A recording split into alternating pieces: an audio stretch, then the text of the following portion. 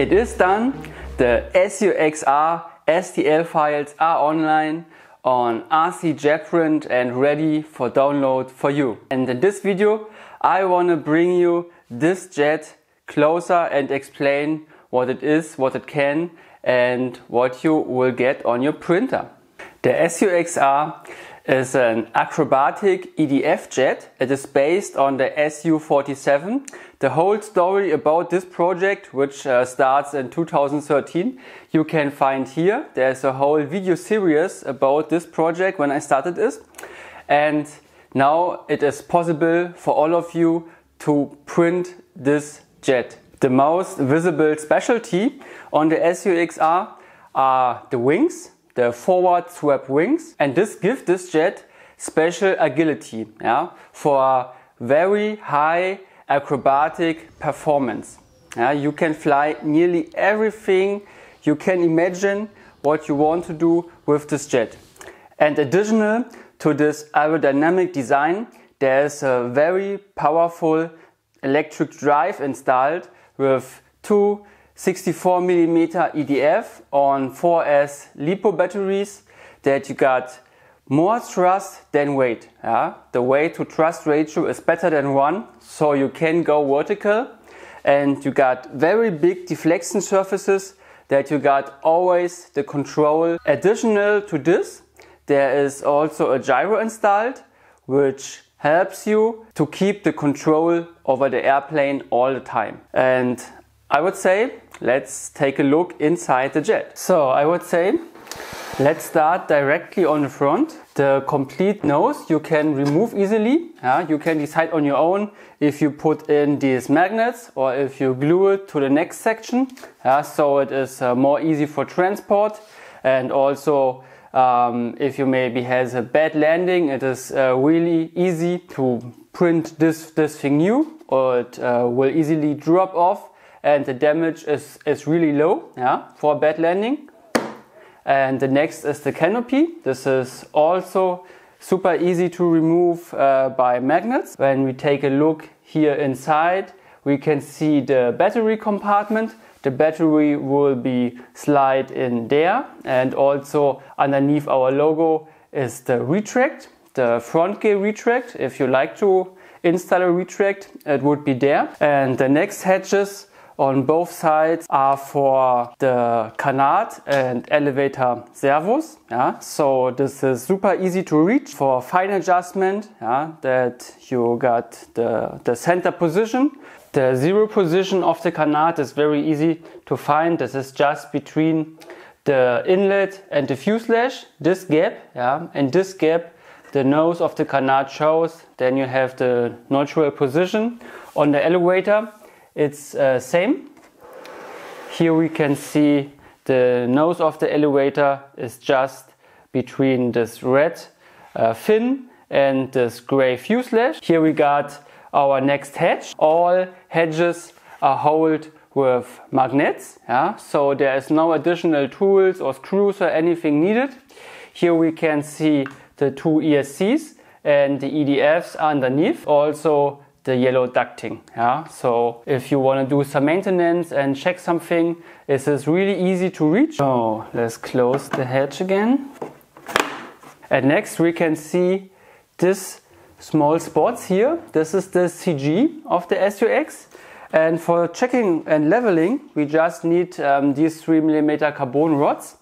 They can go in there, and then we lift it up on these rods. And if it is leveled, like this, or goes slightly to the nose, we got the right CG. Can easily do it. This is also important when you install maybe the front cam or other batteries. So you can do it also on the airfield, checking this CG. This is very important for this jet. Okay, let's go to the next hatch.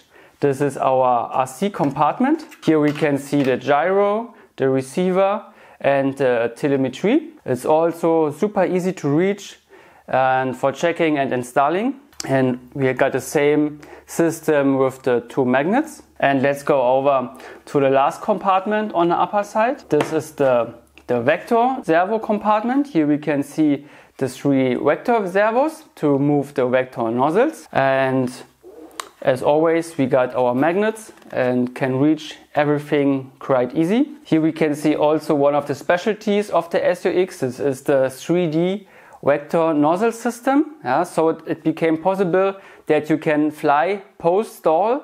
Even when the wing is completely stalled, you got control over the jet even by these vector nozzles. And they make it also possible to fly these incredible maneuvers, also for recovering in extreme situations. So let's take a look to the lower sides.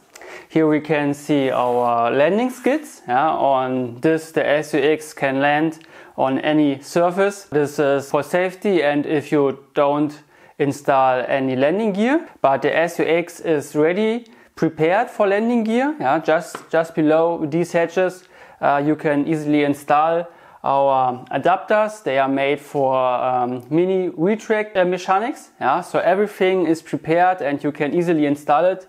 Here you can see it, how it would look like. This leg just has to be a little bit longer and a bigger tire. Would be really easy to install. But this one should be super lightweight, so I didn't install any gear, and also our airfield is not that flat. I think you would need concrete for a good start and good performance. But nevertheless, let's go on. Here we can see the hatch for the lower RC compartment. Here is the BEC installed and also a lot of cables. Just behind this we got our lower vector compartment. Here in this hatch there is a big hole. This is the air outlet from the cooling. You saw on the top there are these two NACA inlets, and also in the nose there is the inlet to bring fresh and cool air into the airplane that should run all through the jet. And here's the place to get out. That's why here's a big opening. Just behind this we can see these small skids. They are here to save the vector nozzle linkage for any damage. I will show you this. When you got a landing with a very steep angle of attack, the plane would touch at first on these little skids, and there is no damage on the vector nozzles itself. And then it can touch down on the skids. And this works really nice. And here we can see these big fins. They work like our vertical stabilizer. They give stability on the yaw axis, so they are really important for the whole jet. And at the end here we can see the linkage for the elevators and the lower side of the vector nozzle itself. So let's go on with the wings. The wings are also held by little magnets on the front and on the back. You just have to connect the aileron servo and then it's ready to put them on. We got an 8mm and a 6mm carbon rod, so we get very good stability and is also super lightweight. And here we can see the magnets, and also on the wings you can see these sleds. These sleds are for super slow flight capabilities, and it's very easy to remove them. Here are just two screws you got to loose and then you can get them off. And without these sleds, this plane will fly really fast. So with these sleds it is for slow flying, and without it's for fast flying. This depends really up to you. Let's go to the vertical stabilizers.